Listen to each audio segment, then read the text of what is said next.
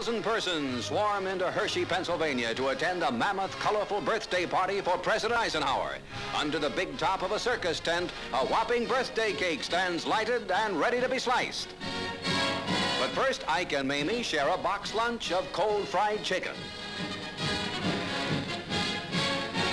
Then later at the Hershey Arena, the president, driving a one-horse shay, arrives with Mrs. Eisenhower for an elaborate entertainment program.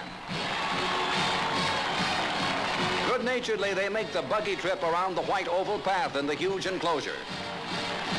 The big crowd hails the president as he leaves the cab and mounts the arena platform. A twinkling tribute, a lusty chorus. Happy birthday, Mr. President. 63 years young.